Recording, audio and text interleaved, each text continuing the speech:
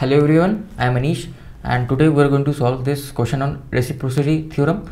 Okay, so what this question is telling us is, given the network is purely resistive, right, then find the current I in the figure B. Okay, so we have to find this current I in the figure B if this information is given to us, and also one thing is mentioned that the network is purely resistive. Now one thing to note is that when a network is purely resistive, right, so the network will be reciprocal. Okay, by reciprocal I mean like this statement, right?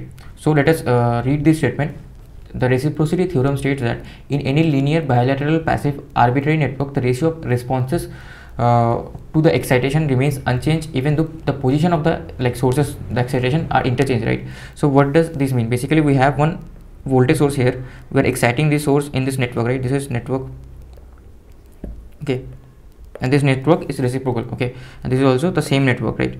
Now if we excite this network with this voltage source, the current we get at the output is I1. This is a short circuit current. Okay, now for the same network, if we interchange the excitation, right, if we excite the network at this end, okay, at these terminals, then we'll get I2, okay, with a different excitation, but the ratio will remain same. By ratio, what do I mean? Basically this ratio of the response and excitation, right, will be same. So this I1 upon V1 will be equals to I2 upon V2.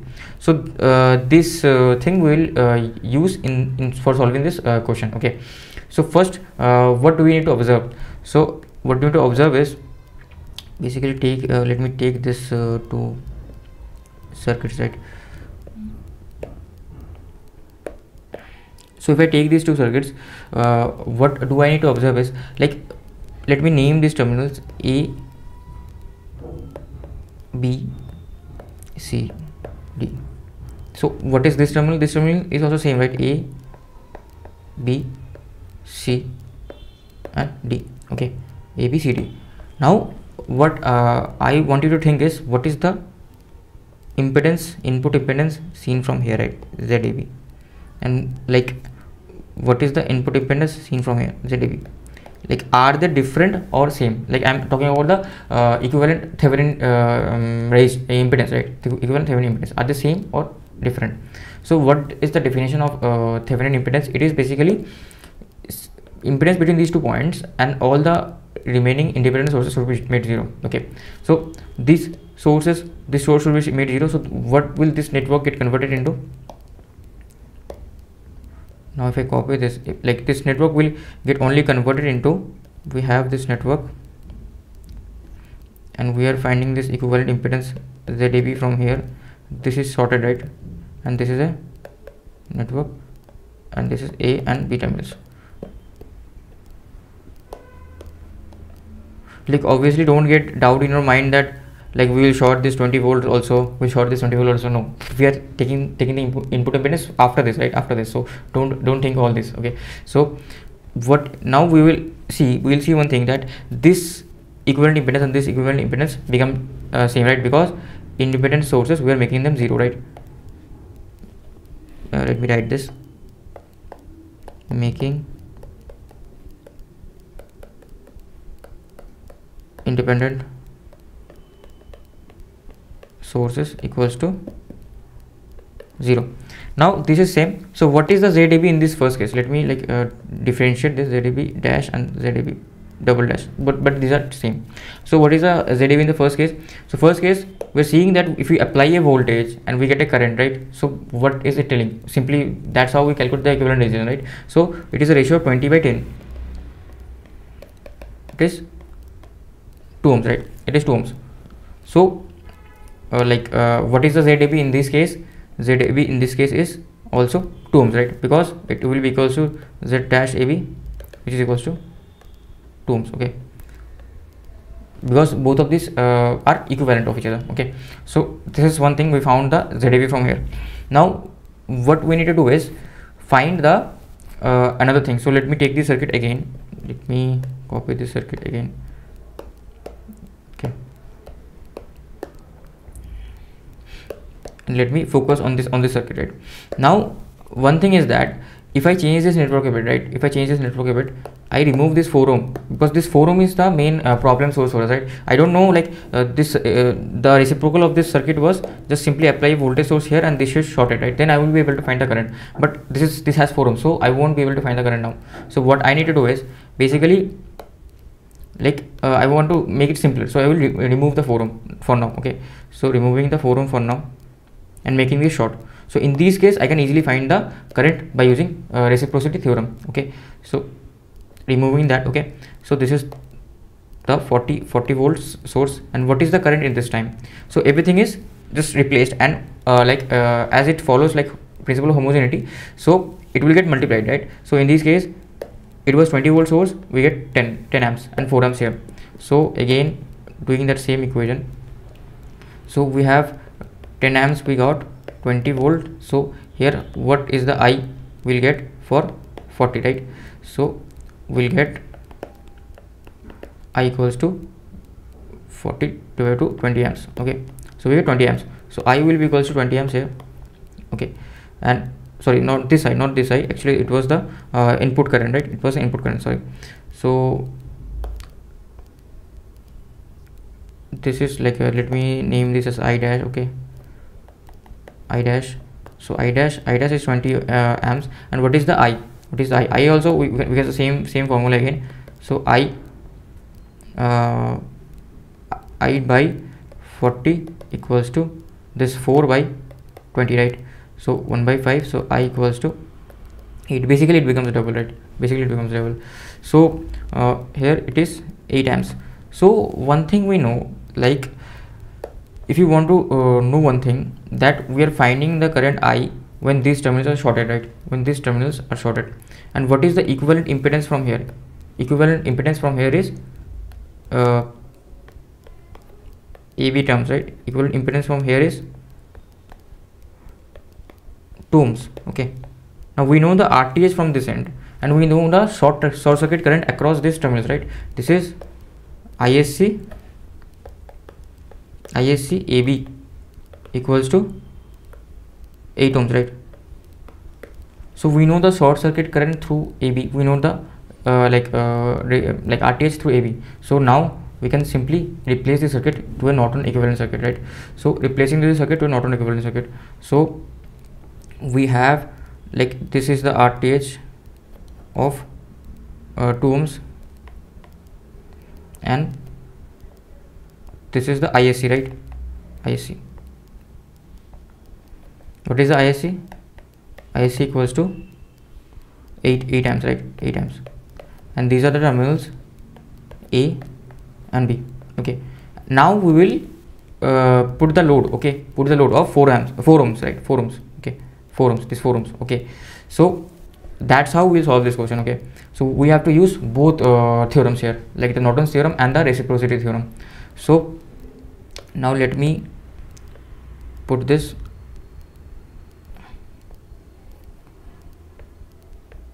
forums here, right? So now we will find the current I that was actually asked in our question. I. So what is I? I is simply equals to ISC times 2 divided by 6. Okay, so equals to 8 times 1 by 3, so it is 8 by 3 amps. Okay, so it is basically 2.67 amps. Okay, so this is the like answer for ISC. Okay, so this is basically the first method. So this is basically the first method.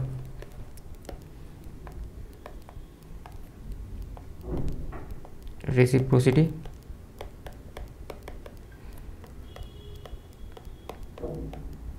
theorem. Okay, so from here we can see that we are getting the like current. Okay, so next what method we will use? We will simply use that the network we can replace it with a resistive network, right? Because the question has itself told us that it is a resistive network. So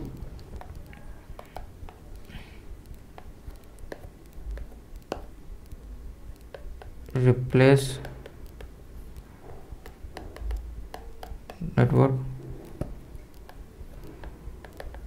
with, now this may not always like work, so just be careful with this method, right?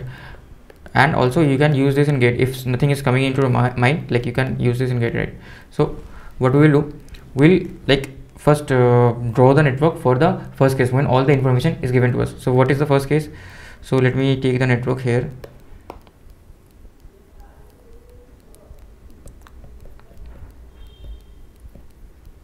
So this is the like network, right? So how will I replace the block?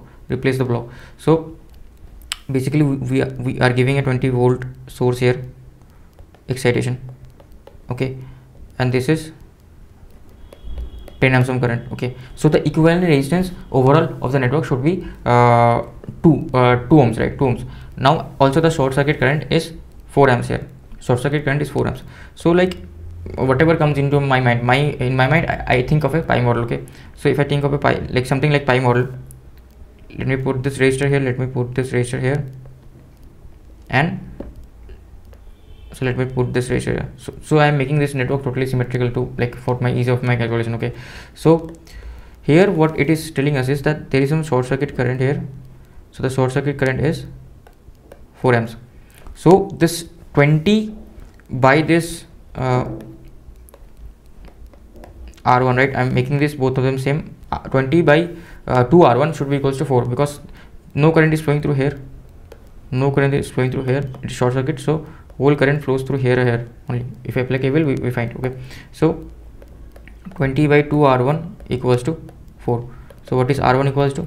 R1 equals to 10 by 4, so it is equals to 2.5 ohms, okay. So it is equals to 2.5 ohms.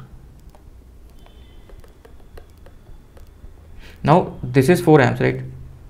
This is 4 amps and this is 6 amps. And what is the voltage across this? The voltage across this is 20.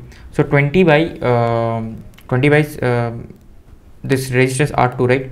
20 by this resistance R2, this is also same, should be 20 by R2 should be equals to this current, right? 6 amps. So R2 equals to 10 by 3, which is equals to 3.33, right? So it is 10 by 3. I am not writing it here, I am constraint of space. So this is equals to 3.3. Now like I have assumed this network to be symmetrical, okay. So like this should work for symmetrical networks also. It's that the question has asked. So now what I will do, I will simply change the condition, right? I found the like network modeling of the network, so I will change the condition. So what I will do, I will take this and I will simply replace this second case, right, with the network itself. So let me replace the network. So this was 10 by 3, this was 2.5 ohms, okay. This was 10 by 3, this was 2.5 ohms, okay.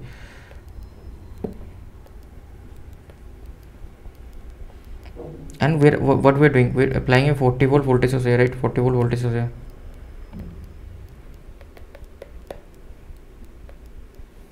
And here is some load resistance of 4 ohms. So to find the current through this end, right?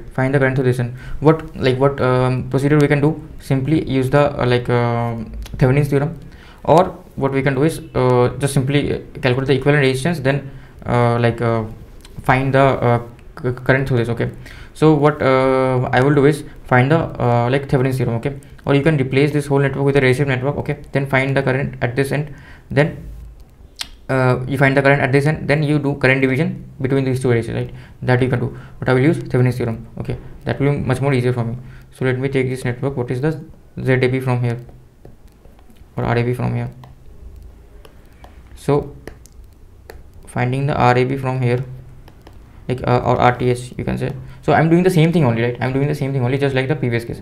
Just the different is you can follow the second method that I told. Find the current through this, then divide it to these two, okay. So that will be a bit lengthier approach. So for RTH we'll short this, right? What is the equivalent resistance?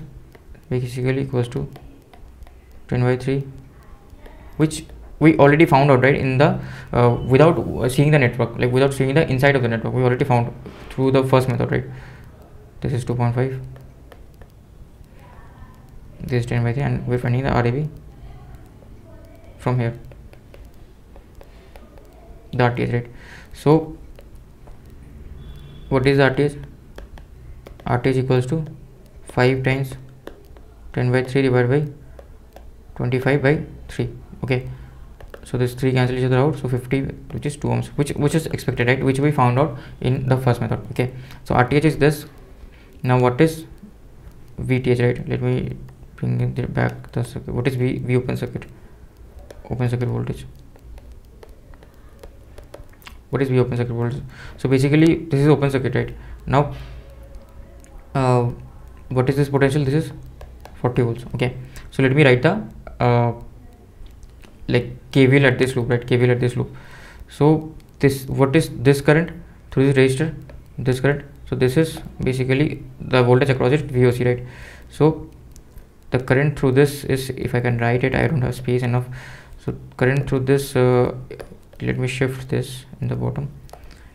This is VOC by 10 by 3, right? So whatever current is flowing through here is flowing through here also, okay, and it's going back and flowing through here also. So because this has zero current, this has zero current, right? This is open circuit. So simply this is a voltage divider, right? Simply this is a voltage divider. So I can simply divide the voltage of 40 volts across these 3 resistance. Okay, they are connected in series. Okay, so what is VOC equals to 40 times 10 by 3 divided by 5 plus this 10 by 3, right? So multiplying 3 on both numerator and denominator, so we get 25. So this is 5, 2, this is 8, and VOC to be 16 volts. Okay, now simply like replacing this circuit, right, with VOC and like its equivalent resistance, we can find the current. Okay, so replacing the circuit with VOC,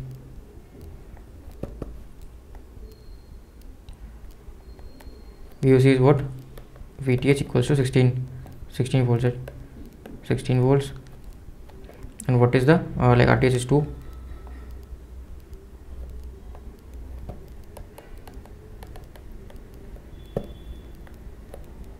And what is the load, right? What is the load? So the load is 4 ohms, right?